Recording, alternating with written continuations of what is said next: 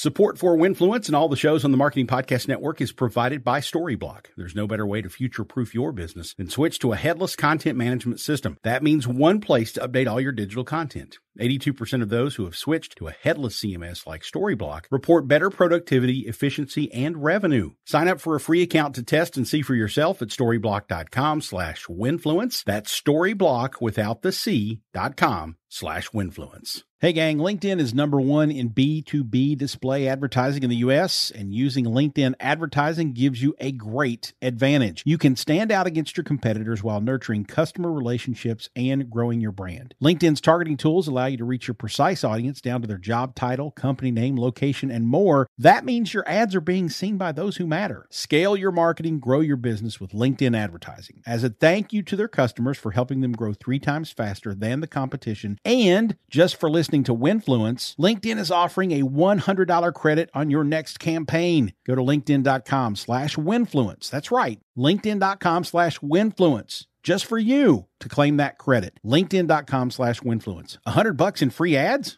I'm down. On this episode of Winfluence. Well, I guess is more of the problem. Brands don't offer creators of color as much money as their white counterparts, or that they don't offer creators of color as many opportunities. Opportunities. I would definitely say opportunities are short. A lot of white creators get longer brand partnerships. They get more repeat partnerships. There's a difference between being an influencer and actually influencing. I'm Jason Falls, and in this podcast, we explore the people, companies, campaigns, and stories that illustrate that difference. Welcome to Winfluence, the Influence Marketing Podcast.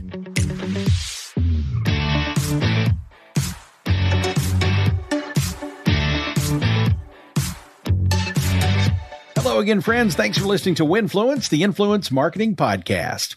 According to the State of Influencer Marketing report from IZEA, Black creators on average make more than white influencers.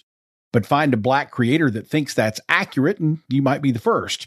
In fact, other studies and surveys show the influencer pay gap through the filter of race is still very far from equitable. But the influencer pay gap isn't as simple as creators should be paid the same fee for the same work. Our world is not that easy. Yes, all things being equal pay for equal work is right, but no influencer has the same amount of followers, the same level of content creativity, the same audience makeup. No two creators or influencers are equal, so fair pay for the same work isn't easy math. Still, we have to continue to talk about the issue so we can get closer to fair and equitable pay for all creators, regardless of, but also with respect to, race. Latoya Shambo was a media buyer at an agency back in the mid-2010s. She had an idea to create a Black blogger network, but at the time when blogs were losing their muster and platforms like Snapchat and Instagram were emerging.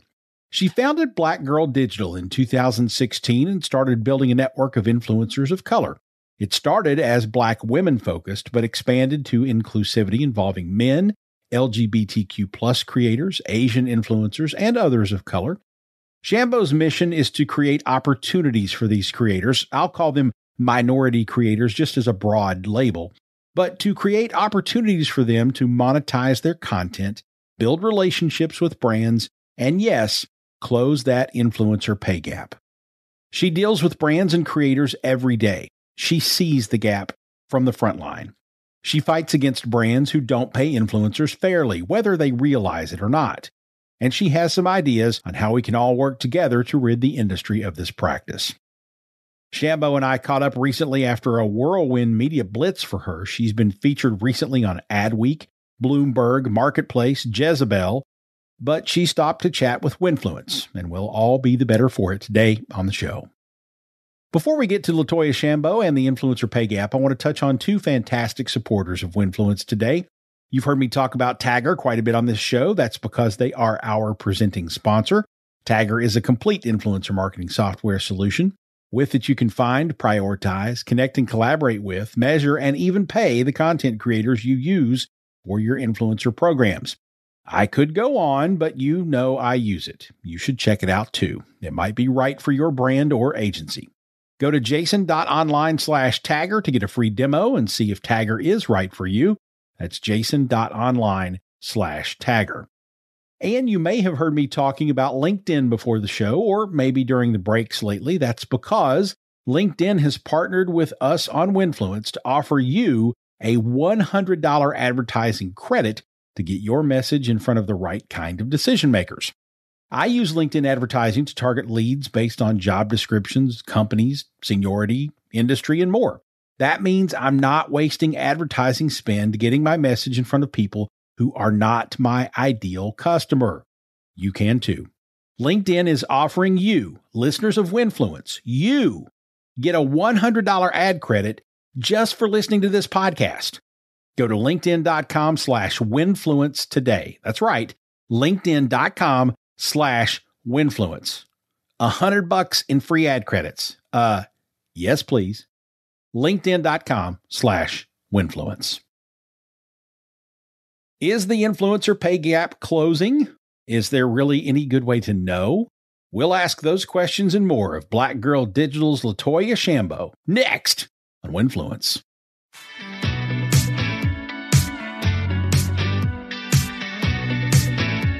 So, LaToya, I want to dive right in and talk influencer pay gap. I know addressing that was kind of the whole reason you started your company, Black Girl Digital, and I want to hear that story. But first, I want to share some recent stats with you and get your reaction to them.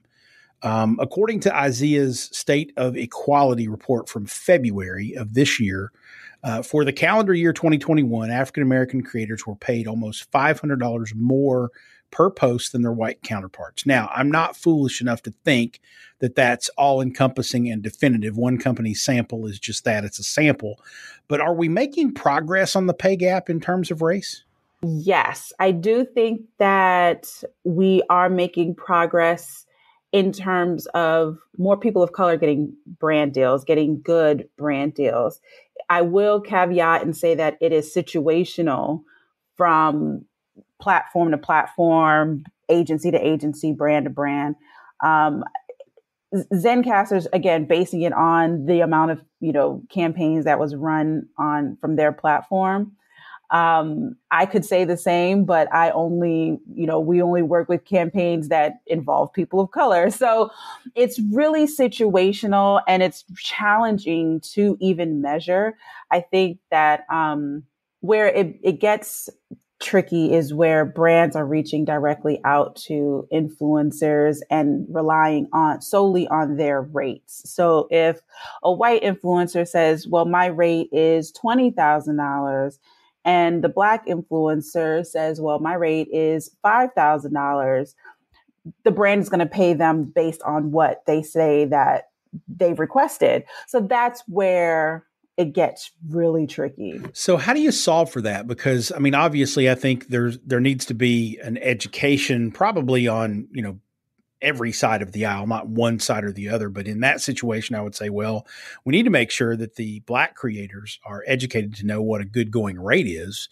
But I think we also need the brands and creators in general to understand what good going rates are. And that seems like a Pandora's box.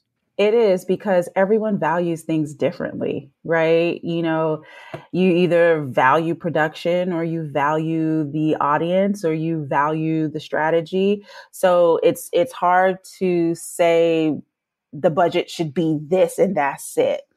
I think that there are a lot of variables that come into play. When the way that we structure our deals, we make sure that everything is just equal. If we're working with 10 micro influencers, everyone is getting paid generally the same, regardless of your rate.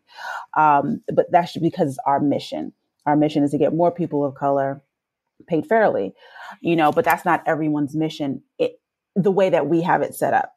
So again, we do take into consideration all the different variables, but it's hard to standardize when the brand might view the audience as the value, or the agency might view the production as the value, and they'll pay based on what they view as value. They'll pay more, a premium, so it's just hard to standardize.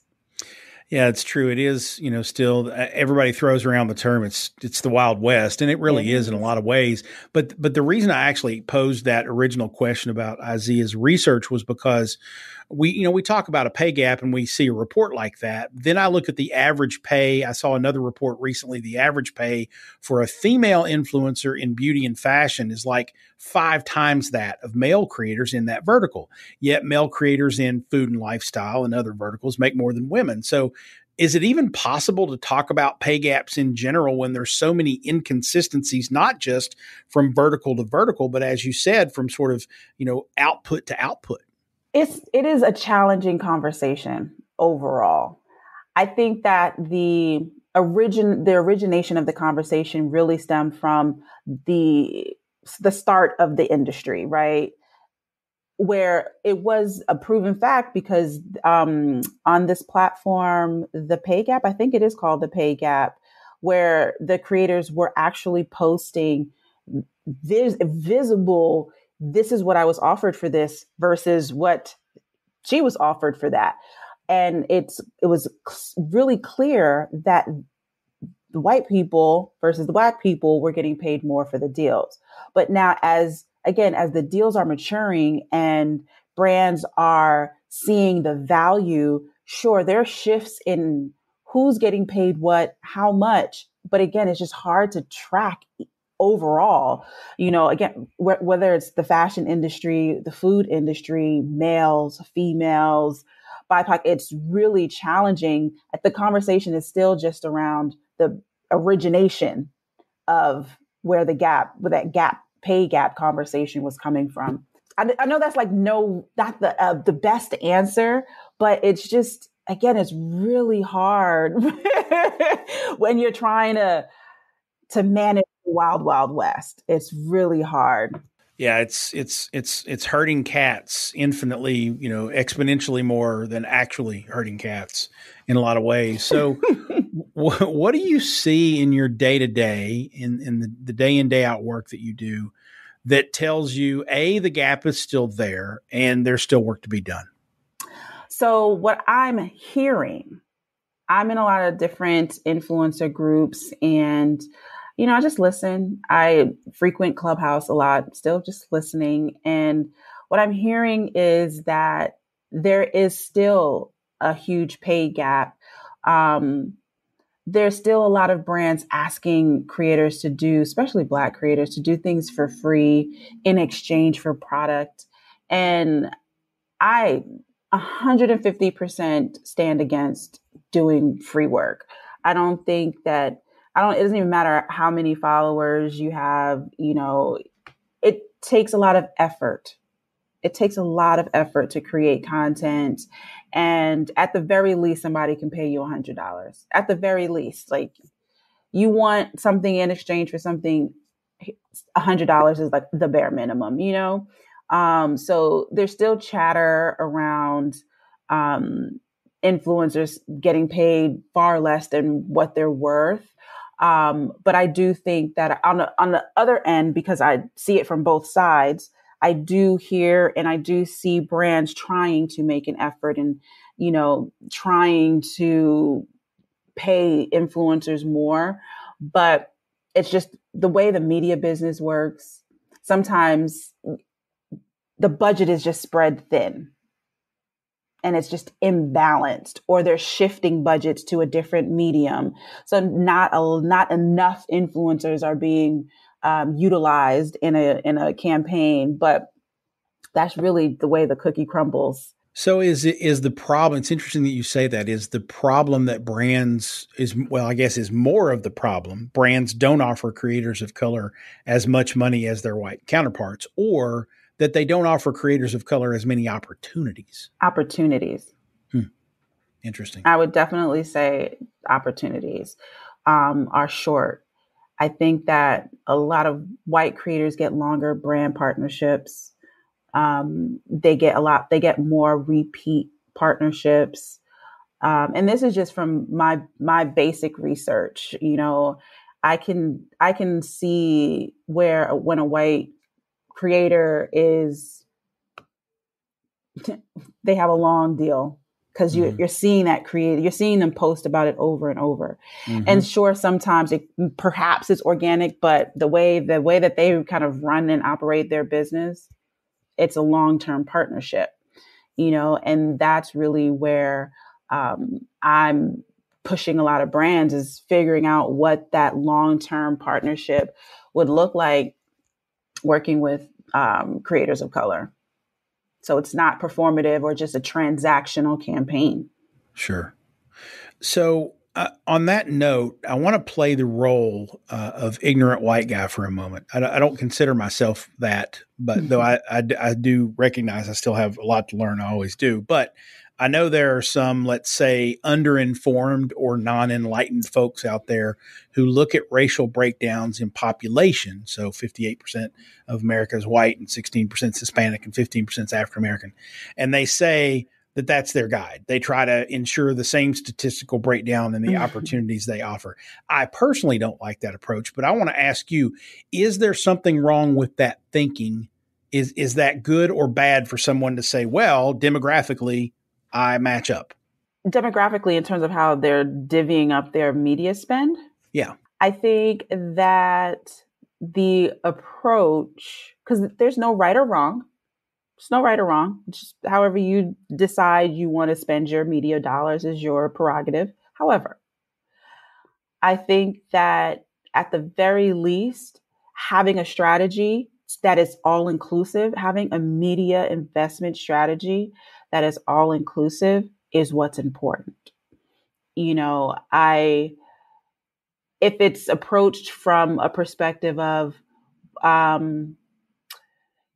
if one creator, let's say if one creator per demo, and you're going to say you're divvying up your media spend based on the audience reach per demo, that's incorrect, because then it's inequitable, because obviously there's more white people in the universe than there are Black people. So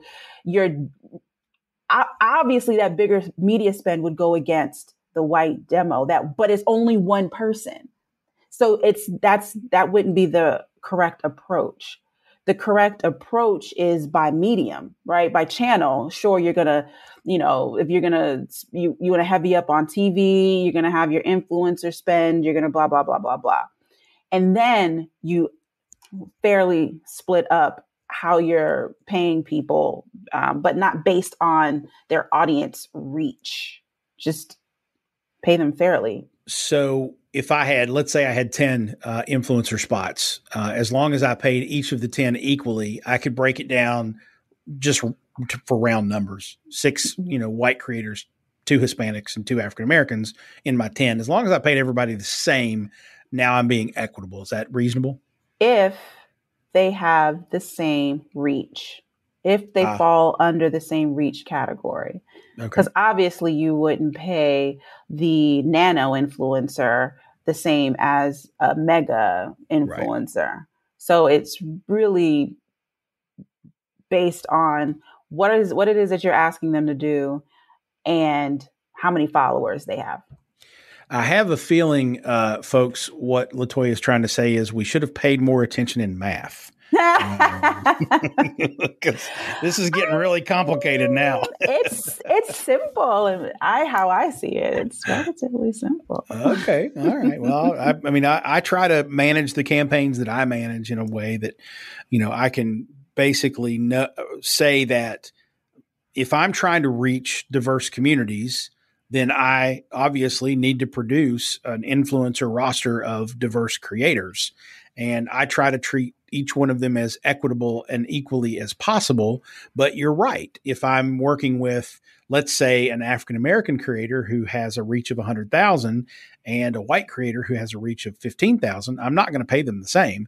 But I would flip that too. If I have the white person with 100,000 and the African-American person with 15,000, I'm not paying them the same either. Just because for me, it's about the effectiveness of the spend. However, correct, as you said earlier, it might be that I value the African-American creators' content, not just their reach a little bit more, correct, because maybe they're a better designer, better photographer, whatever. So I'm glad you brought that up. Okay. Glad you brought that up. And in a perfect world, in my perfect world, what would be really interesting to see is the shift in how the industry is valuing and paying. So if, as you stated, you value the quality of the content that that Black creator is creating, then here's the production fee and here's the media fee. It can really be that simple. I agree with you. And I've said before on this show several times that I really feel like when you are engaging a creator / influencer, you're really engaging them for three things: their time, their content, and their audience. Correct. And I think it's okay to break down how you pay them in those three buckets and say, hey, we don't necessarily, value the content in terms of we don't necessarily want to use it on our channels. So maybe we pay less for the content, but we are going to pay you for your time and what you use to produce that content. And we're going to pay you for access to that audience. And you can break that down a bunch of different ways. Agreed. I agree. So, and I would also say this too.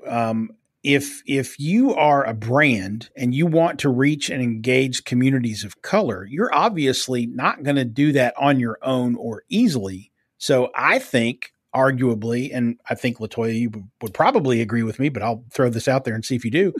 I think creators of color maybe should come at a premium price sometimes, if that's what you're trying to do. Fair? That is fair. I didn't think you'd have any argument with that. That is fair. It's a niche audience, It is. It is. And especially for the brands and agencies who, they come to the table with, okay, we need to make sure that we are reaching out to diverse communities. And if they don't already have a built-in mechanism, discipline, history, connection with those communities, you need to pay a premium to establish those things. And so you need to factor that into your budget as well. Absolutely. More from LaToya Shambo, including more about Black Girl Digital. That's coming up after this.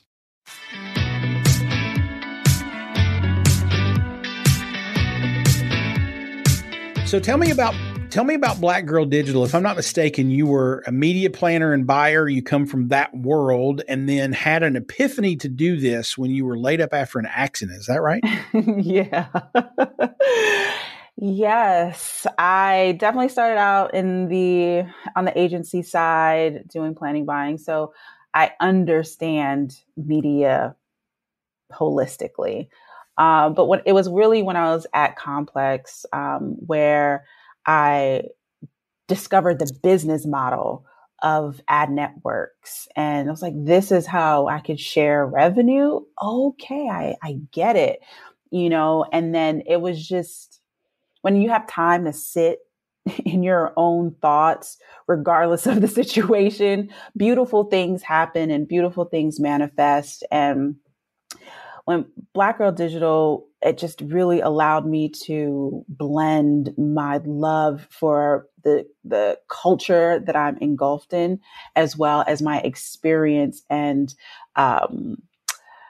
industry life that I love. I love the advertising business, and to be able to merge them together, it brings me great joy every day. And for me, it's Black Girl Digital is truly my contribution to the culture, and it'll live so much far beyond me, regardless of if I'm here or not. So.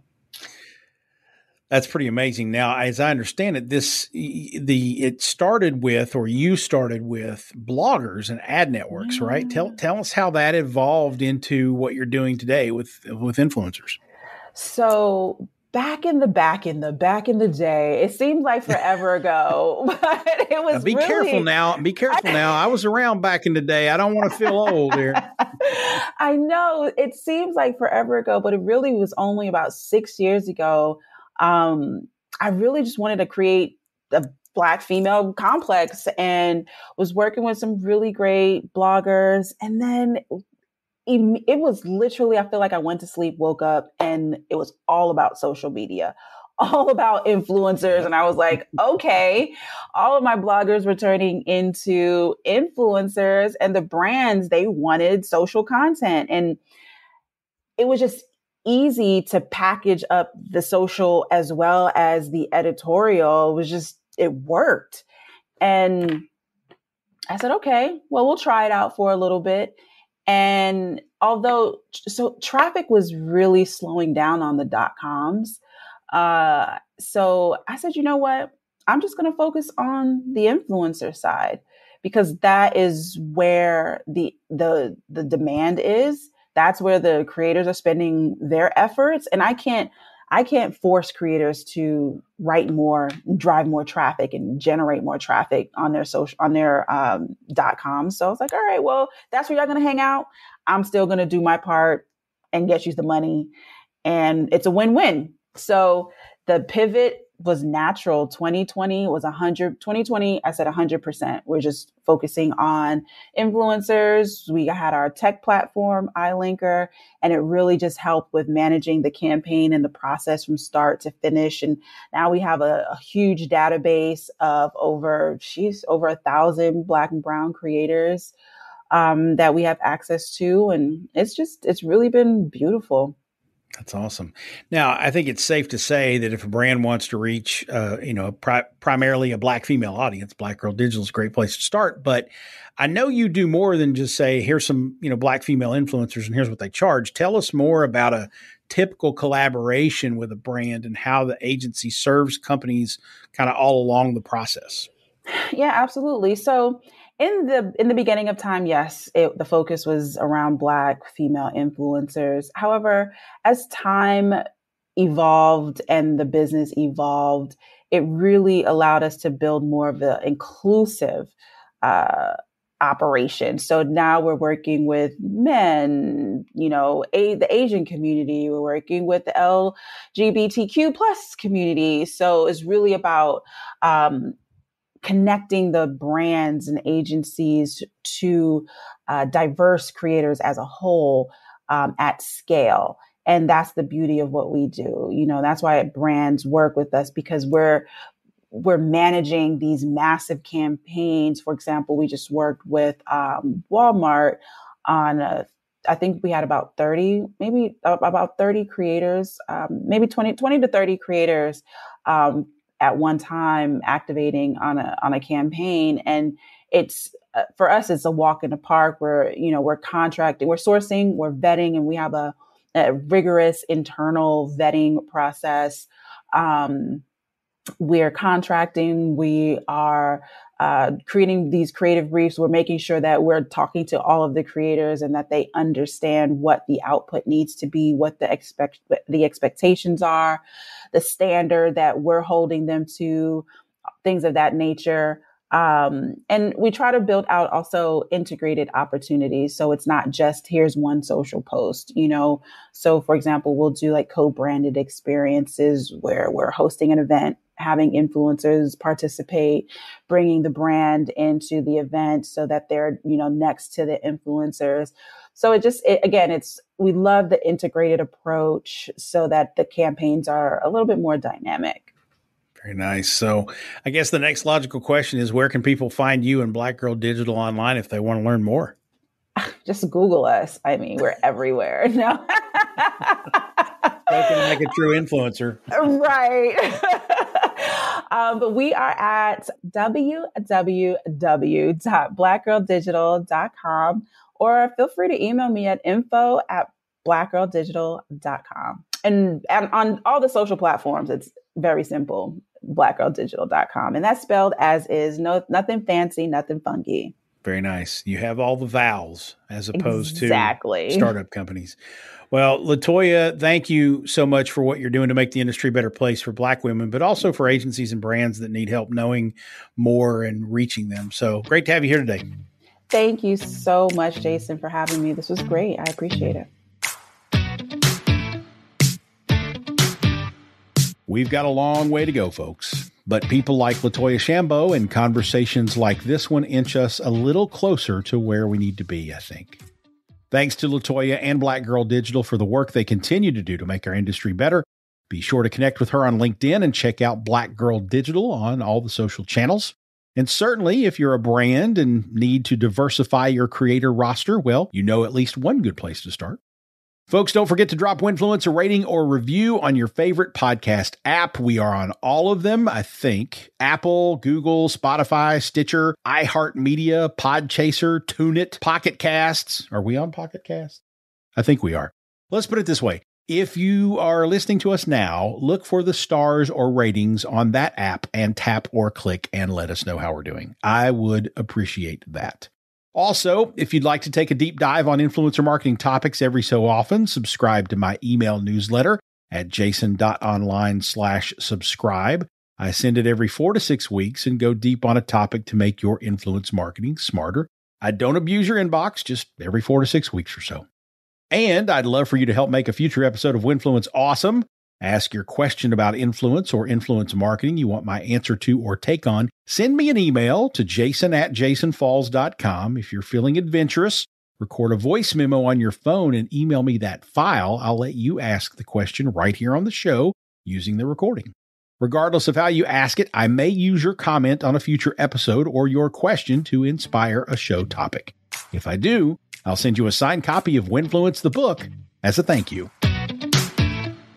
Winfluence, the Influence Marketing Podcast, is an audio companion to my book, Winfluence, Reframing Influencer Marketing to Ignite Your Brand. Get your copy online at winfluencebook.com. While you're there, sign up for the latest ideas about influence marketing delivered in my periodic newsletter, or book me to speak to your company or organization about influence marketing.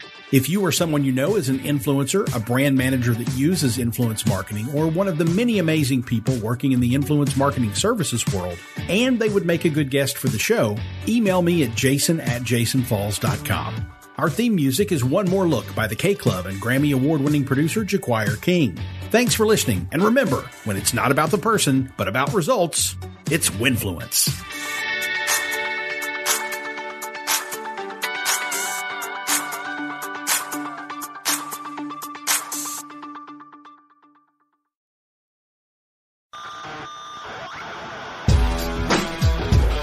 Hello, I'm Ian Truscott here to tell you about Rockstar CMO FM. The M is the marketing and the F is the well you decide. As you wonder, does the world need another effing marketing podcast? Find out as every week I chat with friends old and new that I've met through my career from techie to CMO and share a tune, a cocktail and their marketing street knowledge. Just drop a dime into your podcasting jukebox and jive along with Rockstar CMO FM.